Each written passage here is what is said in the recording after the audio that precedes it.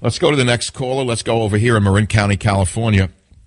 Ron on KSFO. What's on your mind, Ron?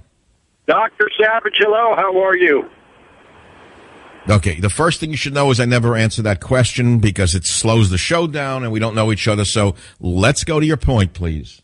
Well, my point is that I figured out why Biden is still vice president, why Obama kept him on, just as you figured out why the pollsters were wrong. They kept Biden on so that Obama would never be impeached. How does that figure? Well, if you get rid of Obama, then what are you left with? Biden, right?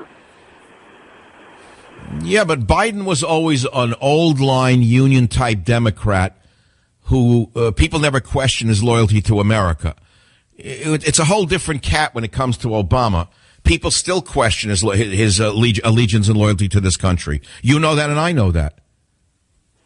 Thanks for the call.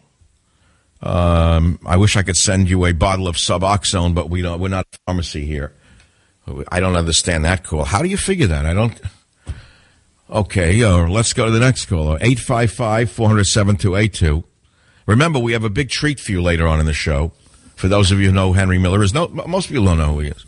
Most of you never read Black Spring, but you're going to love it because he talks about taking one of his cousins to a mental hospital. It's one of the most heart-rendering poetic pieces I've ever read. And it's going to lead to a lot of discussion here, which is, again, your family tree. Ancestry.com, no thank you. What do you think you're going to find? You think that everyone in your family was a sterling character? If you dig into there have to be a few people who were like Ted Kennedy. There must be a few people in the past who are scoundrels, thieves, crooks, nuts, right? What are we obsessed with our family tree for?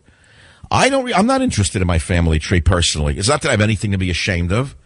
I don't run around saying, oh, this ancestor did this and that. What does it matter?